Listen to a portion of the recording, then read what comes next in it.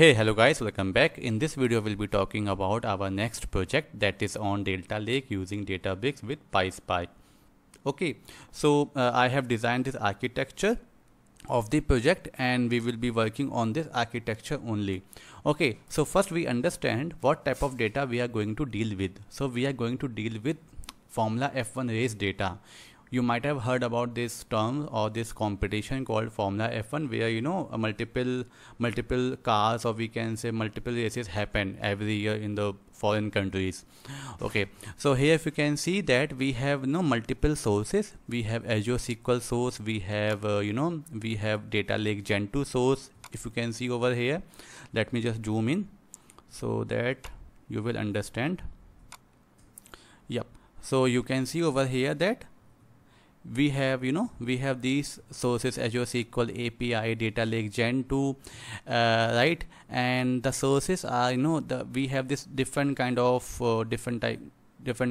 data we are getting from the sources. So first source is API, where we will be getting the teams data. In a competition we have different kind of teams, right? Different teams we have it. So from API we will be fetching a team's data using with JSON format, right? And then we have result data that is in .parquet format, and it is present in the Gen 2 storage layer, or sorry, we can say Gen 2 data lake layer. Okay, then we have race data. We have it is present in CSV format, and it is also present in Gen 2. Then we have circuit data. Circuit data is a path where the race happens. So this is the circuit, and this is also present in CSV format and present in the Gen 2 layer. Then we have constructor, that is the data present in Excel format with different sheet, and that data is present in blob storage. So we will be fetching the data from blob storage to our layer. Then we have driver CSV. Then we have qualifying, that is a table format, and the data present in Azure SQL. Apart from this, you can see over here that we have pit stop CSV Gen 2 data. The data format is CSV and present in Gen 2 storage layer or the data lake.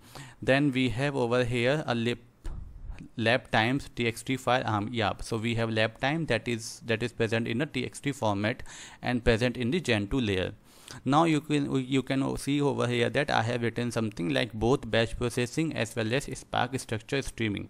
So if you can see over here, we have pit stop data, right? So we will be trying to achieve, or we will be trying to use here Spark streaming process to fetch the data in a real-time scenarios. And apart from this, everything like this, we have API, we have this Gen 2 result, race, circuit, that we will be doing a batch processing on daily basis. Cool. Yeah, after that now these all are the sources. Okay, these all are the sources. Now what we will do, we will be fetching these sources, these data from the sources using Python script or using PySpark script. Now let's say for API we will be using Python to fetch the data, but to read the data from this Gen 2 containers, blob containers, we will be using PySpark code. So what we will do, we will copy all these sources into our Gen 2 layer, okay, in the form of delta. So that is in a raw layer. So raw layer means we will not do anything, we just copy the same thing and put it over here in the raw layer, right? Okay, after this we will have a cleanse, or we can say silver layer, where we will be removing duplicates, removing nulls, checking the data type, and other activity we will be performing in this layer. That is also on top of DeltaLake, and we will be saving in different container. Okay, and we will be using removing the duplicate or removing nulls using PySpark code. Then after cleansing the data, doing some checks and other stuff, then we will publish the data into our gold layer. Okay, and here we will be writing our business logic, aggregated data. Let's say we create some dimension, we create some fact tables and so on, and we put the final data into this layer. And we will be also using here PySpark to achieve the result.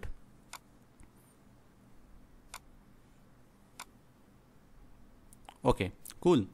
And then at last what we will be doing, we will be sending a data files to our end users. So for an example, what it means that, you know, if you have taken my previous project that I have used their logic app to send the data files to our end users, but in this case I will be using Python script to send the data files to our end users only. Like, let's say we have created some fact table and subdimension table. Now a user want that data in their Outlook or in their Gmail box, Gmail inbox box, right? So since we have only Databricks to achieve the result, so I cannot use logic app over here, right? So that's why I will be using a Python script to send the same thing, you know, same thing, right? After that, since we have, you know, multiple notebooks, we have multiple layers and so on, then we will be using Databricks workflow to schedule the pipelines or to schedule the jobs. Okay, and yeah, that's it. And I also want to show you something else, so let me just, you know, minimize it. Now you can see I have written the same thing, like, you know, we have the source data, result, arrays, circuits, and so on. Then type of data is this, source systems are these, and frequencies are, you know, all these are batch processing, but this data source, which is pit stop, that is in a streaming format. Okay. Apart from this, if you see this data, you know, I have already created these data sets and it is present in my local system. I will be providing these data set to you. So first you have to, you know, first you have to put these data into the locations, respective locations, respective sources, and then we will be trying to start our project. Cool. So I hope you are clear with this architecture, and if you do not know Databricks, PySpark, or even know Python, I would suggest to learn functions in Python. Okay, how we can, you know, create a functions with return value, with non-return value, understand what is list, what is dictionary, what is set, what is tuple, how we can iterate the loop. Okay, and yeah, I mean, all those things it is required. And in PySpark you should know what is Avro file, what is CSV file, what is Pykit files, and other stuff. So if you know the basics, if you know everything about, you know, Databricks, or, you know, just basic thing, or if you know, then you can start this project. Otherwise you won't understand that, you know, what is happening over here.